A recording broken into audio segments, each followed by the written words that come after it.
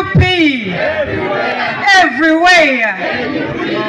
Mwisuke ino ku mukolo gwa NUP ogwabere ku Jinja grounds Jinja nga guno bagutumye NUP National Youth Convention nga focus yagwo yabeire ku bavubuka.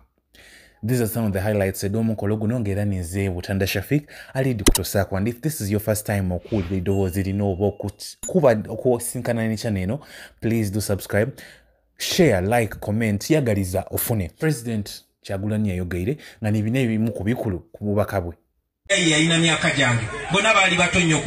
Why the hell do you think you're too young to rise to the occasion and lead us? Nzisaga kubera nga munju bisambu Bobby kwa wapegwe tukulembera nange esubi ndiina mumwe.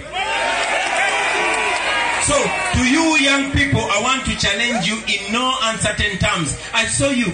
You are educated. When I rose to the occasion, I did not even have a university degree. Nemba bianga mutambola. Ndaba Dr. Narukwaga itawo. Ndaba Dr.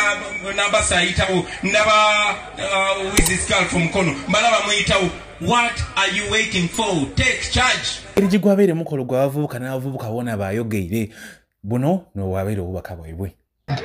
Ladies and gentlemen, I want this information to reach every youth down there. A few months ago, we protested against corruption. We marched to parliament, and I was among the people arrested in Luzira. But I want to inform you that I don't even fear prison. We are going back to the streets to march against the coffee bill. And I want everyone to join us.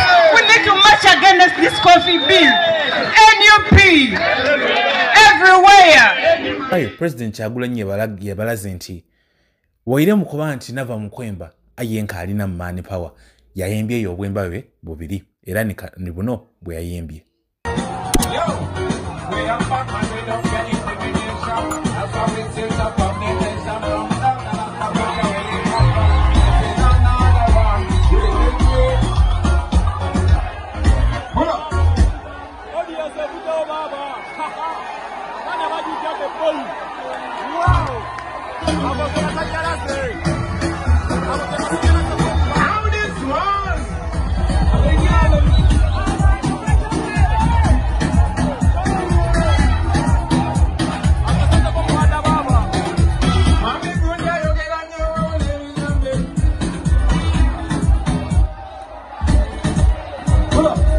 Omukolo gukiwe gwajire era obanga wagumisinze kenga kalenda do bujja ku offices da NUP otegere emikolo egindi ginaba oli. Until next time, mweraba musibe bulungi.